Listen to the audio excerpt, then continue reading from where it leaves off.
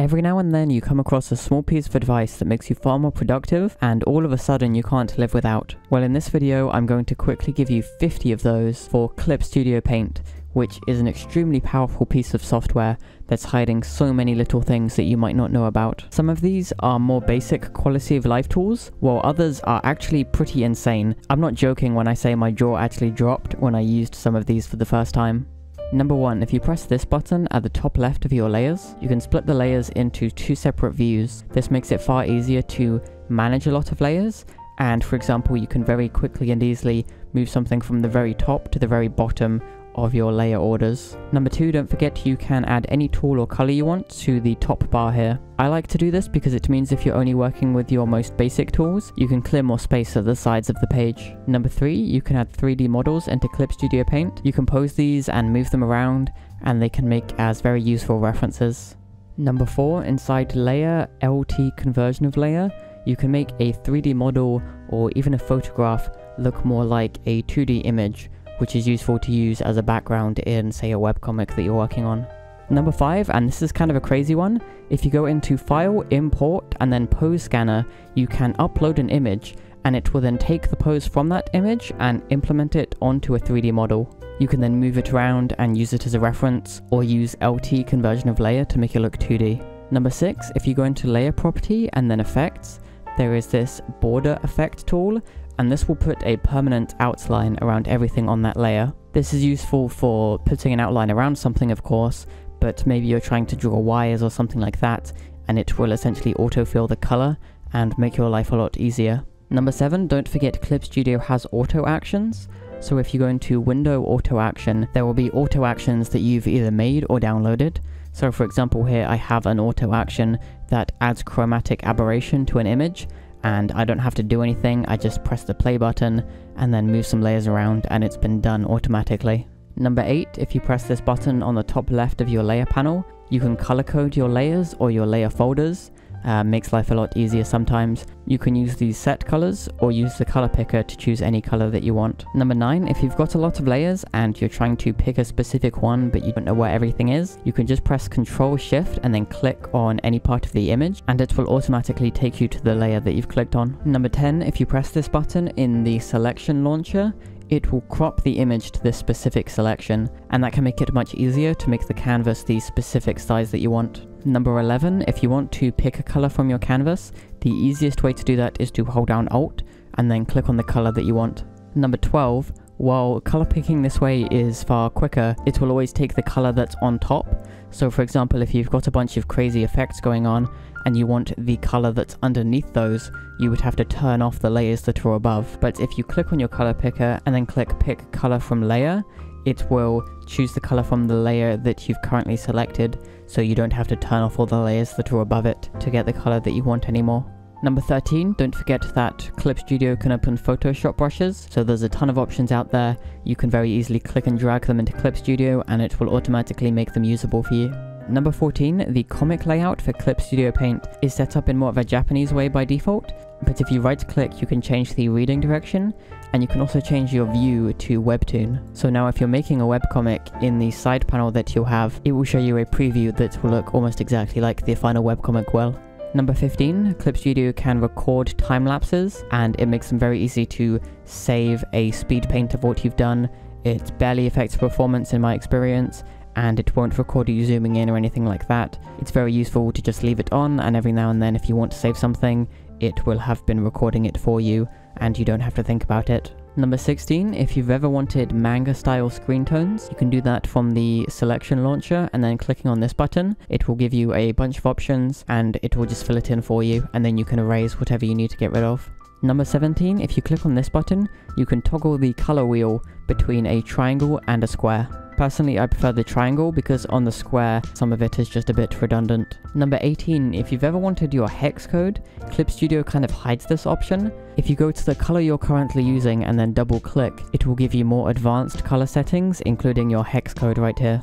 Number 19, if you've ever been unsure of a layer mode that you want to use, or a font, something in one of these menus, you can actually scroll through it and you can very quickly get a preview of how different things look without having to constantly reopen the menu and click on the next option. Number 20, you can set a layer to be a reference layer, and then if your other tools are set to refer to the reference layer, it can make it easier to color within the lines that you want to be using. Number 21, if you're trying to create something very clean and precise, vector layers have a ton of tools that make it far easier to get the exact stroke that you want. After the stroke is down, you can very easily move bits around or change the thickness or change the color. This is really the tool you want to be using for any kind of super clean work that you're trying to make. Number 22, don't forget to flip your canvas. This is really important for getting a bit of a fresh eye at your work. I have a shortcut set on my tablet and I'll press it and it very quickly flips the canvas. There's no loading or anything like that. It's instant. You can also access this in the navigation panel. Number 23, if you've ever wanted to erase something that's on a layer that you can't find, or if you want to erase a bunch of stuff at once on a ton of different layers, there's actually a multi-layer erase tool which will get rid of everything at once on the whole image, regardless of which layer it's on. Number 24, with this button you can actually customize your selection launcher, so if there's something you use a lot after selecting, you can add a very convenient shortcut right here that will make it faster to get to that. Number 25, if you go into Window and then Subview, there's this very useful reference tool that will let you look at references while you draw.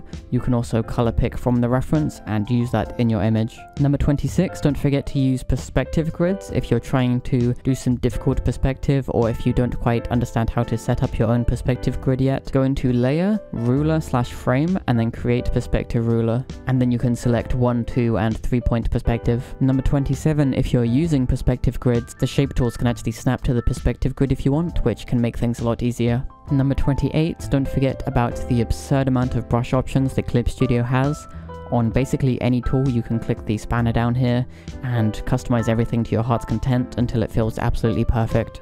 Number 29, don't forget to use the Clip Studio Asset Store. There's a ton of free and paid stuff on here. 3D models, auto actions, brushes, just about everything you could possibly need. Definitely don't forget to take advantage of this. Number 30, if you're trying to get an already existing image into Clip Studio, an easy way to do this is to copy it to your clipboard and then go into File, Create New from Clipboard, and it will automatically create a canvas that's the exact same size as the image you're trying to import. Number 31, if you ever want to color pick from something that's not within Clip Studio itself, you can go into Edit and then Obtain Screen Color, and you can pick a color from anywhere on your computer. If you've only got one monitor, or if you're trying to get a color that's behind Clip Studio itself, you can click Obtain Screen Color by hiding windows, and that will automatically minimize Clip Studio and give you the color picker to choose whatever you wanted. Number 32, I would definitely recommend using the layer correction tools. So if you go into Layer, New Correction Layer, there's a ton of really useful options here, including Tone Curve, which is a really great way to get more contrast into your image. 33, if you want your image to look a little bit less clean and digital, you can go into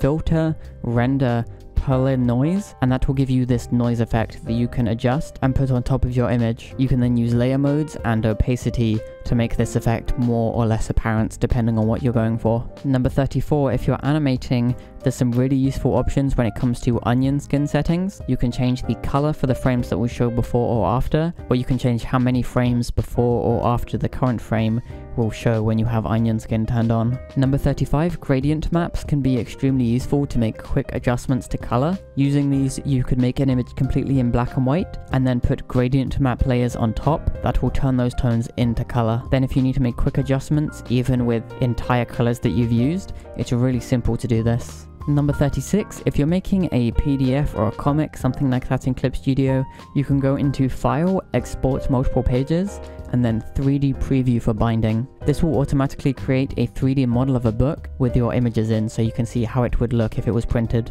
Number 37, did you know that you can actually drag these image tabs around, even to different monitors? So for example, if you wanted to, you could take an image canvas out of Clip Studio itself, move it somewhere else, and draw on it on a completely blank page. You could also use this to use one canvas as a reference while you're drawing on another one. Number 38, make sure you set up your keybinds to make your life a lot easier. There's also a really useful tool called modifier keys, which means you hold that key down to make it active instead of having to click and then click onto the next option. So for example, how you hold down Alt to color pick, you could for example hold down a button of your choice to use the eraser instead of having to click on the eraser and then click back to your brush. Number 39, if you want to get a little bit crazy with using the warp tools to paste a flat image that you've made onto a 3D surface that you're trying to create, you can use the mesh transformation tool, and this gives you far more freedom with warping the image in any way that you want. Number 40, Clip Studio has a ton of really useful features for creating comics. So for example, you can create these comic panels that will keep your work far more organized, and it will keep you drawing inside the panel only, so you don't have to then go and erase anything that went out of the selection that you've created. Number 41, this also applies to speech bubbles. Their speech bubble tools are really cool. You can create a speech bubble, add the text inside of it, and then they make adding a tail to that speech bubble extremely easy. You can use speech bubbles or thinking bubbles, or you can draw your own tail. It's a really streamlined way of creating a comic. Number 42, inside your tool for shapes, there are some extra tabs for effects that are useful for comics and manga specifically, but you could use anywhere within your art really. They make it really easy to create lines that imply an explosion or a strong focus, that kind of thing. You just drag and drop them in and Clip Studio will automatically do all the work for you.